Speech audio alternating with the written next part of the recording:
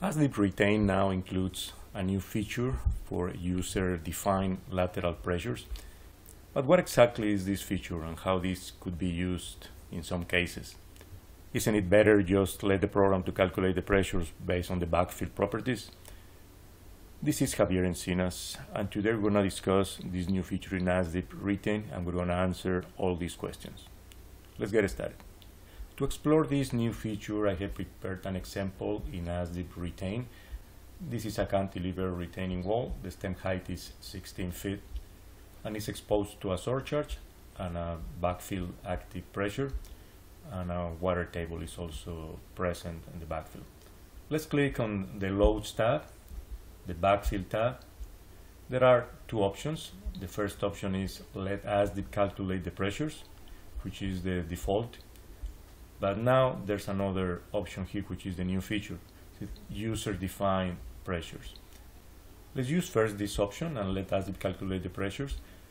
Normally the soils report includes the results of a field and laboratory test on the backfill material. These results may include soil properties such as the moist density, saturated density, and also the internal friction angle.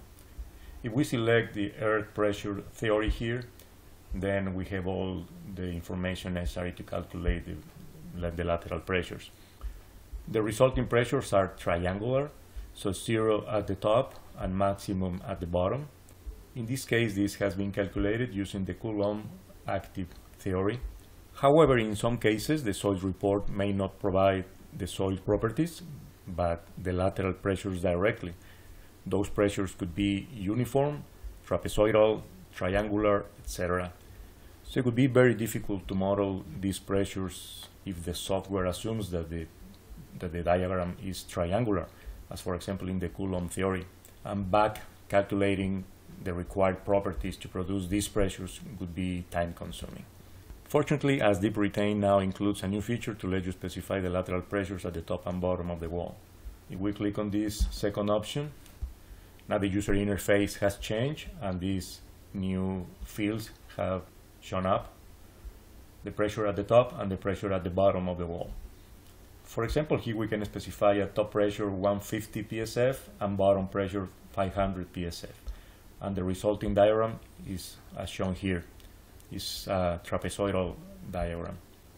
The software then uses this diagram to evaluate the stability failure, for example in overturning, in sliding as well, in bearing, the bearing pressures, also in the stem design, and also to complete the concrete design of the footing and the wall itself.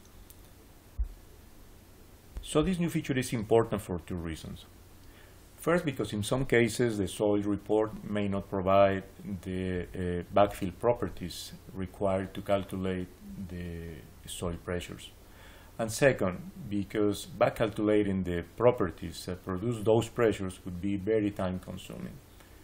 So with this feature we can just enter those pressures directly into the program and use them for the calculations and the final design.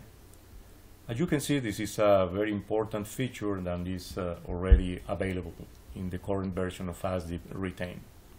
If you are interested in the software, please download the free 15-day trial. Please subscribe to the channel if you want to receive notifications in the future for similar videos. Thank you for your attention.